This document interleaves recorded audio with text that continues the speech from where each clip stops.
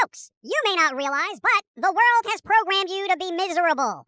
Every day, no matter what, no matter the topic, the world has become so polarized that regardless of the issue, someone will go out of their way to make you feel miserable about it. Like hamburgers? Meat is murder! Like veggies? Stupid hippie, eat meat! Like a game? That one person on the dev team is toxic, don't support them! Like a movie? That one actor did something bad! The tedious list goes on, and no matter what it is, no one wants you to enjoy it. No one. Ever. Music, movies, games, food, transportation, social media, art. Everyone has to pick apart everything and puke out their volatile opinions on you so you can't enjoy the thing you enjoy. So, what do you do? In a world that's been wired to be miserable, what can you do to be happy? Well, it all starts with a healthy dose of go to hell! That's right. As soon as someone gets all up in your face about whatever it is you're doing, how could you eat that? Did you know this company is known for go to hell? How could you listen to that band? The lead singer was accused of go to hell. Go to hell.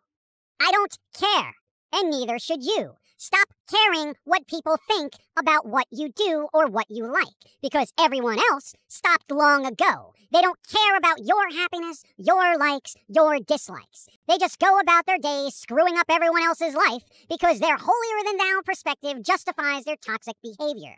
Whatever you want to call it, woke, cancel culture, virtue signaling, it all boils down to they're wired to be miserable on a chemical level. They look for drama so they can get that turmoil-induced dopamine hit, and will go out of their way to look for conflict and start an argument. They're dopamine junkies. That is all. And much like addicts in real life, I don't care.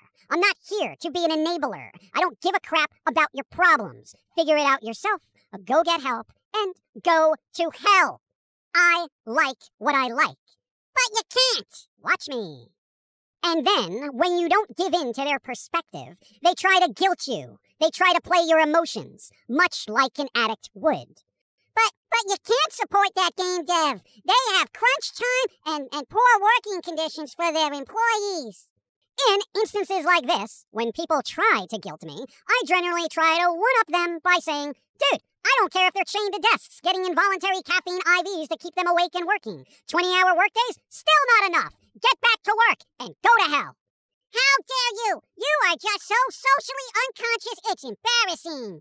Look, I'm all for being socially conscious, but to a point. If you're tweeting your discontent about corporations from an iPhone, check yourself, bro.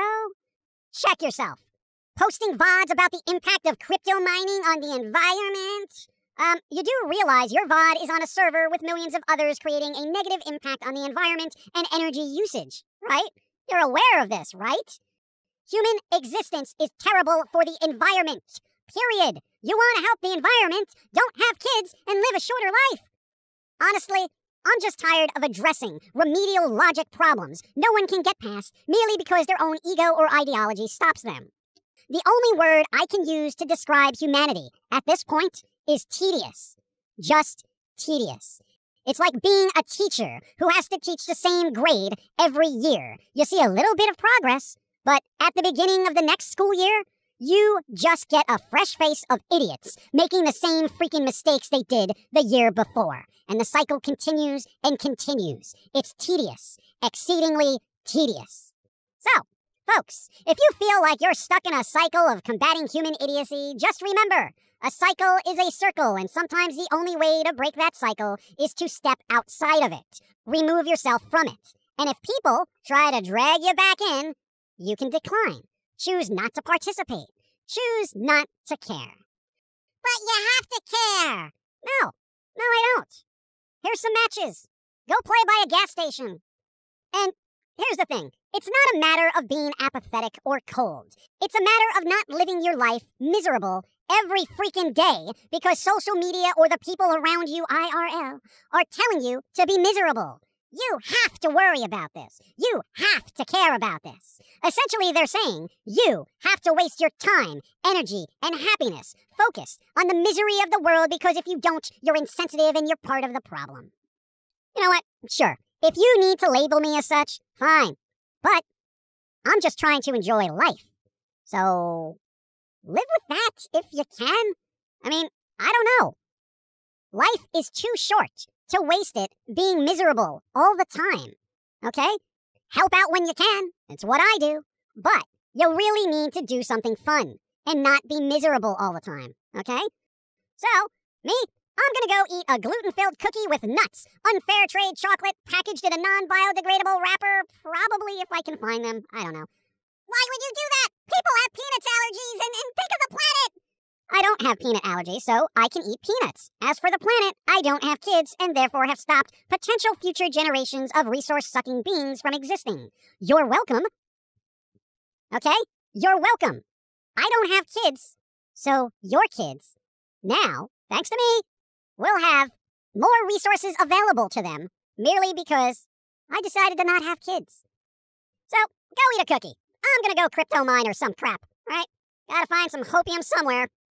I'm gonna enjoy life, whether you want me to or not. Tired of being stuck in an idiot plot.